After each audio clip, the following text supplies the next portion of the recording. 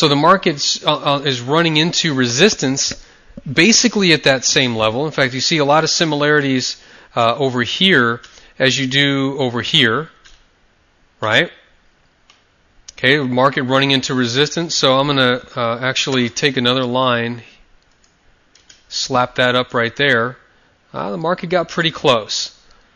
So now what I've done is I've now got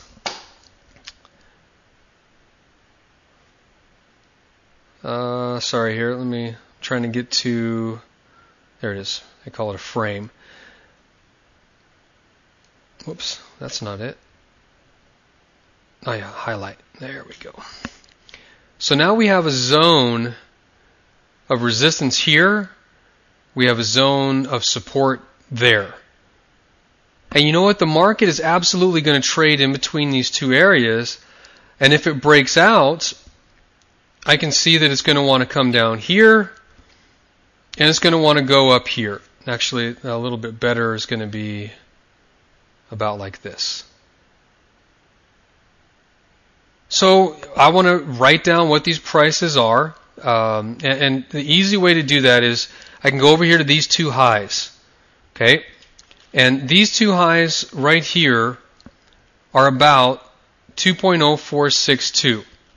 The highs right here are about 2.0398.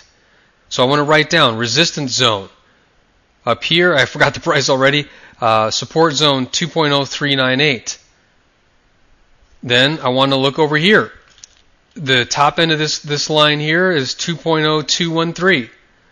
So I've got 213 at the top. Down here, 132. So 213, 132, which is actually right about where price is at. Then down here, I want to do the same thing. This is about 99.55, and then 99.20. 99.55, 99.20.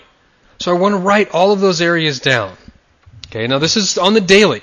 So we've gone from the weekly to the daily.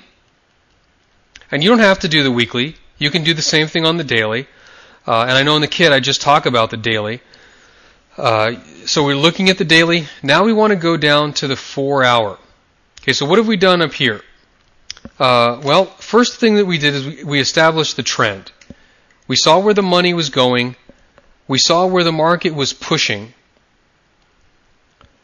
We've also seen where on the daily chart, so the show where the money's going and the pushing is on the weekly.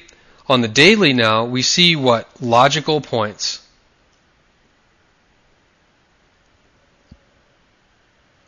Once we see these logical points, this is where we can start to establish target areas for breakouts.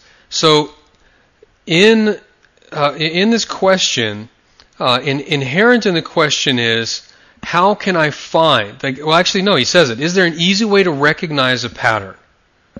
Okay, so once we have our logical points, we now have area, and I'm writing this down, that's why I'm talking funny. We have areas to focus on. The logical points are areas where we should be looking for breakouts, where we should be looking for pennants, flags, double tops, triple tops, breakouts, or trend continuations. So once we have those areas mapped out, where the market has found support and resistance points, we can then go down to the 4 hour and start to follow the short-term trends, whoops, wrong button, and look for patterns. So you can see I've got some of them mapped out here. I haven't mapped out all of them because then it gets kind of confusing. And remember,